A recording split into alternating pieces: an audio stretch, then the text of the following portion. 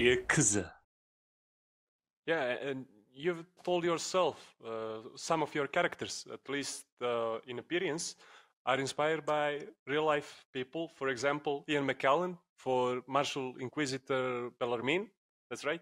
Yes. So where do you find inspiration for your characters?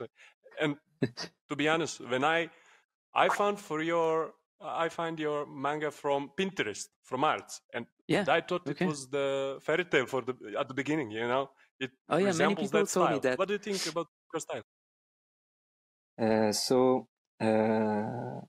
Even if fairy tale is not one of my influences, I stopped reading fairy tale after the first volume of Radiant, because people point at me things that appear in fairy tales and appear also in my manga. I can see the influences in common that we have. So I know what you're talking about. You came across my style in Pinterest. You thought yourself, maybe fairy tale. But there's a lot of many influences that are common with this type of manga. I love JRPGs like Final Fantasy, Dragon Quest, things like that. I love also European folklore. So that brings to me a lot of inspiration to my work. And also because I tackle some topics about politics and things like that. There are some people that I bring from my knowledge of the witch hunt in Europe. For example, when I came across the history of witch hunt in Germany with Konrad de Marburg, there was really many things that he was saying, at least that we wrote about him, that were similar to things that our politicians in France were saying at the same in our contemporary times. So I bring some historic characters to my manga because it resonates with the topics that I wanted to tackle, which was rejection of migrants, rejection of everything exterior from what I want to see in their country. And that was at the time that was a French minister that was saying a lot of bullshit on television that I was putting in the mouth of Konrad de Marburg in the manga in Radiant, but I was taking them. I was taking the words exactly as he said them and putting it in Radiant. I didn't change them at all.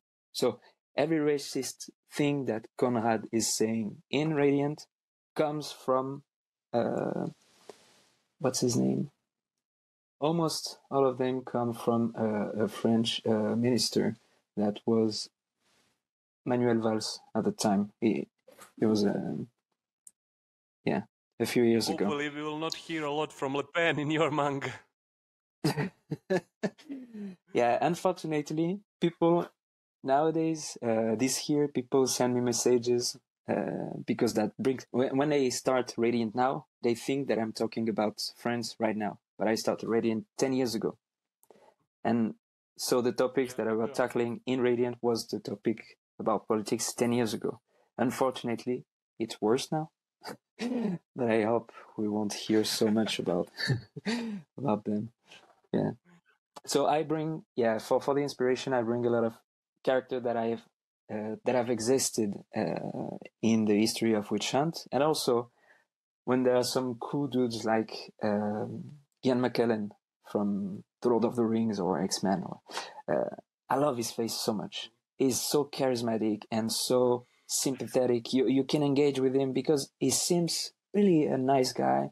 You see the cleverness in the eye, even if he plays dumb and everything. So he inspired me, the character design of Bellarmine in Radiant. And in the meantime, because I knew Bellarmine wasn't a bad guy, he was full of nuances.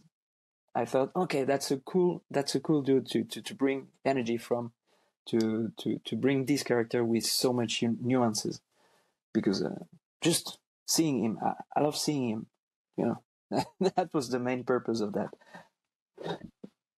We stay genuine, uncensored and unscripted, and we always will, as we have to order our usual. Share us and subscribe. subscribers, and stay tuned until the next Wednesday. Ikuzo!